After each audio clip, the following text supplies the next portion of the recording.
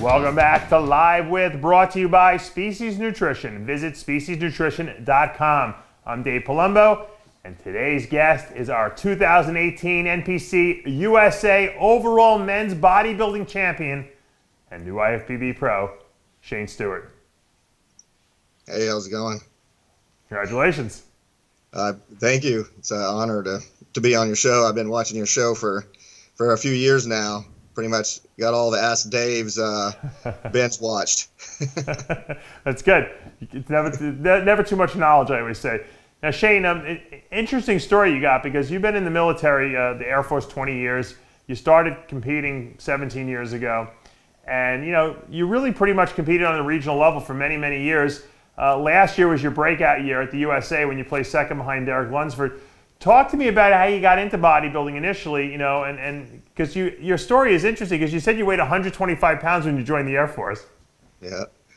So basically I got into lifting weights because I joined the basic training, came out of basic training at 155. It's kind of a little chunky, not used to carrying around that much weight. So I thought I'd start lifting weights and turn it into muscle. And after a few years of training, I met this huge bodybuilder that said, hey, you might do pretty good in the show here. I was stationed at Little Rock, Arkansas at the time. And right. And I was like, okay, what do I do? You know, and he's like, okay, buy these posing trunks, get this, get this.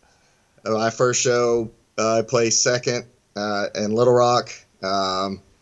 Didn't know how to pose, didn't practice posing very good. I probably could have done a little better, but you know, it was my first go, and I was like, you know what, let's try it again. I placed second out of 6, so wasn't too bad for my first go. No, this is interesting. You said you went to basic training and you gained weight. I thought you're supposed to lose weight when you go to basic training. Yeah, it's the opposite. If someone's heavy, they normally lose weight, and if you're underweight, you normally gain weight. And at the time, I never ate a lot of food, so it'd be like twice a day. Right. So when I got in there, I guess I'm a nervous eater. So I got nervous. I would just pound cheeseburgers down like they're 2 bites. So I gained quite a bit of weight just in the 6 weeks. So now you're obviously about 5'6" or so. So in high school, were you an athlete, or what did you do? In high school, I mainly just did martial arts. I didn't do too much football or anything. Right. I don't even know if our school had a wrestling team, or I'd probably have done something like that. But I think our school was too small. And where'd you go to school? Where were you again? I was in Arkansas. I went to Van Buren, and then I finished up in Alma High School. Okay, so it was a pretty small town type of situation. Yeah. What made you decide you wanted to go into the Air Force? I kind of didn't. My mom was going to pay for my college, and I didn't want to. I was afraid that if I went to college, I'd screw it up, and then I'd feel indebted to her for her money. And I was like, I can just go to the Air Force and get free school. So I was like, okay, this will be the easier way. And then, first 4 years I hated it, and then after I re-enlisted, my whole mindset changed, and I loved the Air Force after that. So, do you think it changed your life in a sense, going into the Air Force at the time you did? Because it seemed like you maybe weren't so confident when you were younger. Yeah, I would have gotten a lot of trouble. Were you a troublemaker in school? What's that? Were you a troublemaker in high school?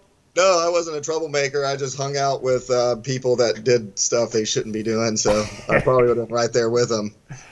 Wasn't that the story of most people who enter the military? It's to get away from bad influences? Yeah, that's probably 50%. I'd say some people did it off of patriotic reasons, but for me, it was just to stay out of trouble. Well, what happens? A lot of people start out with there's troublemakers, and then they become the greatest patriots of the country's ever seen, which is tremendous.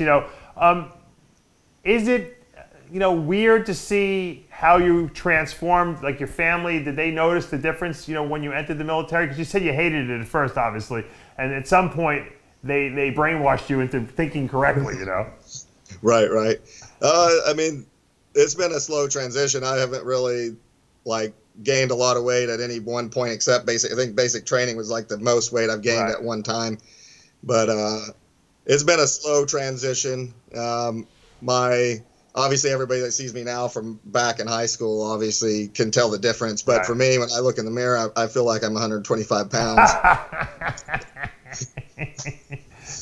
So when did you think? Now you also were involved in powerlifting too, and you've got some pretty impressive totals. You've squatted 611, you benched 465, and deadlifted 633 in that meet that you kind of had your personal best 1706 total, which is very, very impressive numbers for a guy 200 pounds. Were you torn between bodybuilding and powerlifting? Because a lot of times you got to kind of pick which one you really want to focus most of your energies on. Yeah, I'm torn because of the diet. There's like powerlifting diet, I can eat donuts. Right. Bodybuilding diet, I can't do any of that. So I'm torn between the diet, but I think I'm a little bit better at bodybuilding than I am powerlifting. So I'm kind of, this year I decided to leave out the powerlifting meet that I was going to do just so I could really concentrate on making sure I was lean enough and not hurt myself, like 10 weeks out, so, but I always enjoy lifting heavy too. So that's my favorite thing to do is just lift heavy. Now, it's interesting, when I was doing my wrap-up of the USA, I really didn't know very much about you at all, I'll be honest with you. But I looked at your physique, and I could tell that you train heavy. And I compared you to Branch Warren. I said, this guy looks like a mini Branch Warren when Branch first turned pro. And I had no idea you had a powerlifting background. You have a lot of dense, mature muscle in your body. Do you attribute that to all the years of heavy lifting? Oh, yeah. It's definitely from that. Even back when I was competing in the NGA Naturals, no one would touch my back or my legs. That was like my two spots. That's just from heavy squatting and heavy deadlifts. Sure. Now, last year, you told me a good story about your current coach. You had placed really bad, I believe, at the USA in 16. Mm-hmm. And then tell us what happened. So in 16, I placed 11th, and I had seen who's my coach now, Shane, and I told him I really wanted to go with him and give it a shot, and he said he would have me battling out for first place in 2017. And I'm skeptical, but I was like, you know what, he's probably going to be able to keep me on track better than I can keep myself on track. So there we were, first and second. So I was right up there with him. You and Lunsford battle it out on that stage, and Lunsford obviously went on to some great things, winning Tampa and then going to the Olympia place in top 5. So you were in certainly good company. That was inspiration. Seeing him go just that far, that quick, I was like, I never really believed I could ever compete with the guys at the Olympia until I seen him up there, and I was like, I wasn't that far off. Yeah, no, you were right there. I remember last year. Now what's interesting is that, a lot of times we see guys, they have no patience. They jump in, they want to turn pro 1 year, and then they want to be on the Olympia stage the next year. And that's just not the case for most people. Like, you're a true testament to a guy that hard work over a long period of time pans out to great results. I mean, you're not a young guy. You're not like in your 20s. And you've been training for, competing for 17 years now, and you finally got the pro card. Does it feel like you've been validated, now that all that hard work you put in has finally, gotten you the so-called diploma from the amateurs?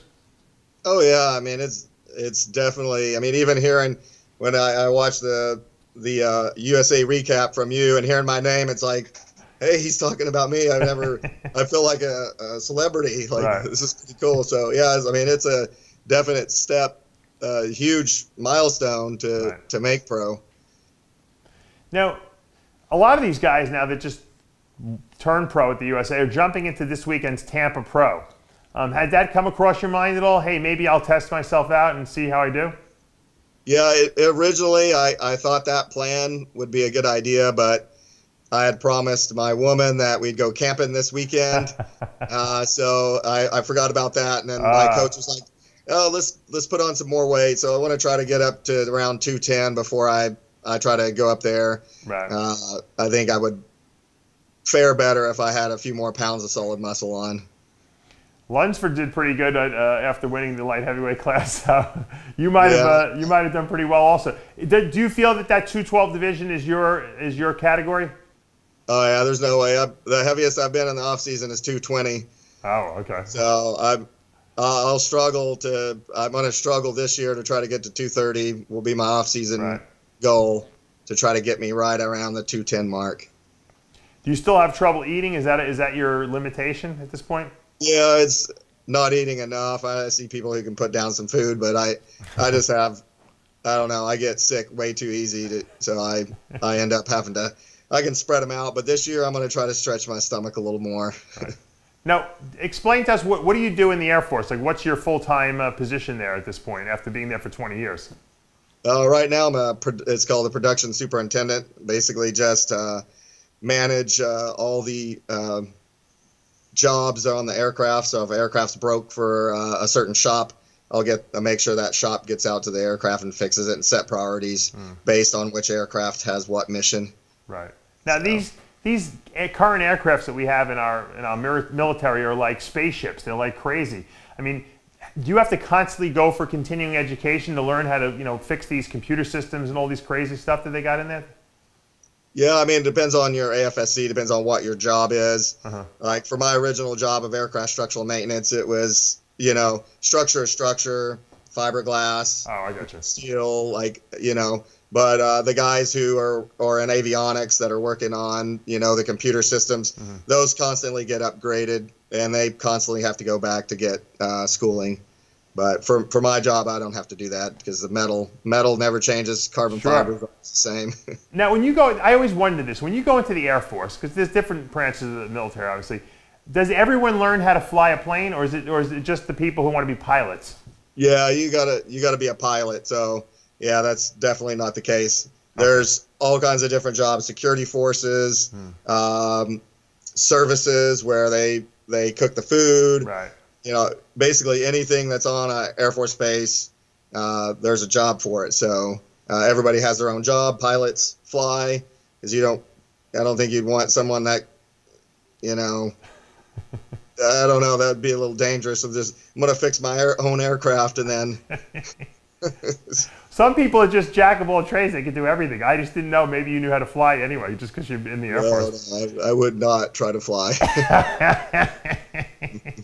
Now, have you ever been stationed overseas, or it's always been domestically you've been here? Yeah, I've been stationed at Okinawa, Japan, at Kadena Air Force Base. How long was that? That was a 3-year tour, and it was awesome. I tried staying overseas, but I ended up getting sent to Utah. So, what's in Utah that you've been there so long? Oh, in Utah, I was there for about 5 or 6 years. I worked on F-16s. Nice. So and then the reason why I left there was because they were going to shut down and get some F-35s. So one of the squadrons was going to shut down, and I had to pick a base because I'd been there for over 4 years, and I was probably going to get, like some crappy base. So I got to pick a base and pick California. And it's a beautiful place over here. Just don't like the taxes and all the. Oh, I know, it's expensive where you live in. Very expensive up there. You're in like Northern California, right by San Francisco. Yeah. That's Silicon Valley, in the area up there. Yeah. Do you so I guess, like I said, you want to put some size on. So what would you say, what's the goal for next year? Do you have a pro debut picked out yet? Yeah, I want to do the Tampa Bay Pro. I want to give it a good solid year off, making sure that I can put on that weight, and then give me about 20 weeks to diet again, and try to, do what Derek did. Basically, that was inspirational what he did last year. So that's kind of my goal, is to try. Let's see if we can't hit the Tampa Bay Pro and get qualified for the Olympia, and that'd be the ultimate goal. But yeah, everyone else is thinking the same thing. So it's all right. If you're better than them, then you do it. I think it's a good plan. I think it gives you a full year to kind of get better. And then obviously this would be the last qualifier before the 2019 Olympia. So if you did win, you probably, that would be a great little feather in your cap to finish off the year with the Olympia. So I think it's a good strategy. Anyone else you want to thank out there? Shane, I'm sure you have a lot of people that supported you through this competition. Oh, my family, they had to put up with the 0 carbs, anger.